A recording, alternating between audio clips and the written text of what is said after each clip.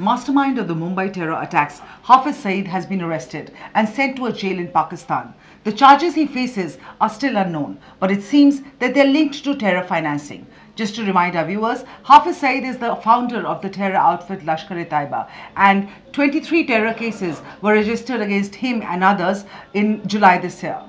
India has even handed to Pakistan evidence of his involvement in the 4-day siege of Mumbai by 10 Pakistani terrorists in 2008. But despite that, Hafiz Saeed roamed freely in Pakistan and even brazenly addressed anti-India public rallies. So why has the arrest come now? Well, Pakistan recently was forced to file terror charges against Hafiz Saeed in the face of sustained international pressure. Last year, just before the 10th anniversary of the Mumbai attacks in November, the United States had urged Pakistan to take action against the perpetrators. The US had also offered a new reward of $5 million for helping secure their capture.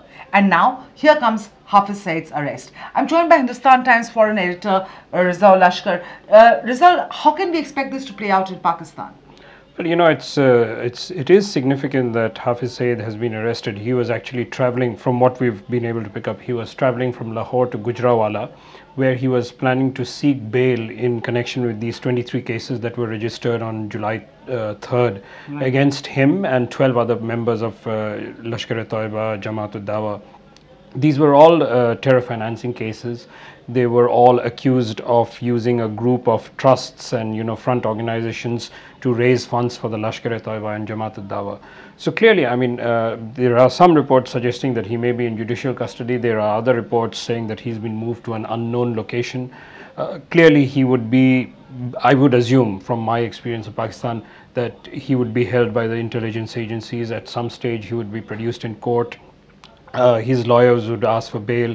You know, as I said, right at the time he was arrested, he was going to Gujranwala to seek, kind of anticipatory bail.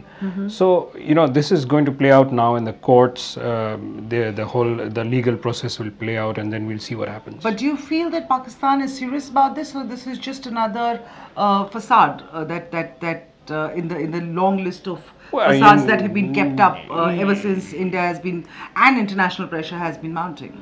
Well, I mean, in the case of Hafiz Saeed, I can hardly think this is going to be anything serious. I mean, he was picked up at the time of the Mumbai attacks. He was picked up after the Mumbai attacks.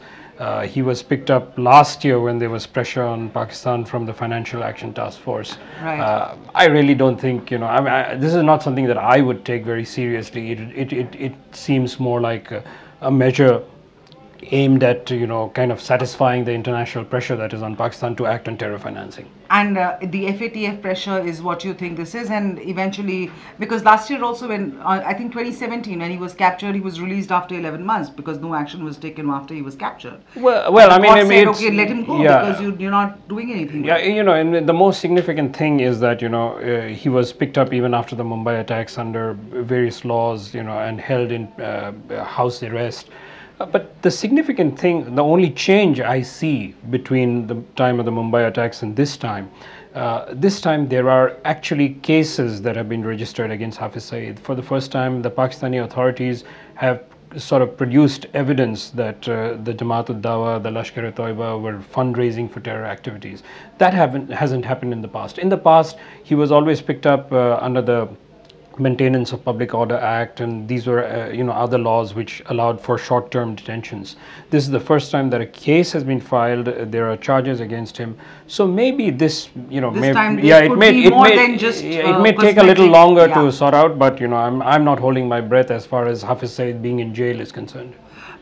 How much of this is international pressure? Of course, you said that there is enough bit of pressure from the FATF to sort of crack down on terror financing from Pakistan and within Pakistan. But how much of this could be a part of overtures or diplomatic overtures of the Modi government? Do you feel that has also played a role in this scheme of things? Well, the Modi government has been putting pressure on Pakistan for a long time on terror, and that hasn't really resulted in the arrest of someone like Hafiz Saeed or Masood Azhar.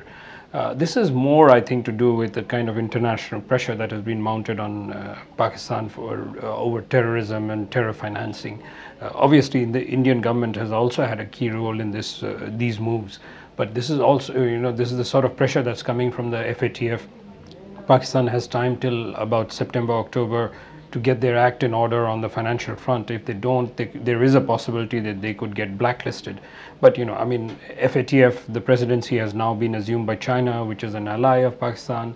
Pakistan will be looking for some sort of easing of the pressure. Maybe this is just another move to kind of satisfy the FATF and kind of get the pressure off its back. Whether this will result in some long-term changes on the use of terrorism against India, I'm not too clear. And also terror financing as far as, what do you think are going to be the next steps, Rezaul? You've been following Pakistan and India-Pakistan relations for the longest time.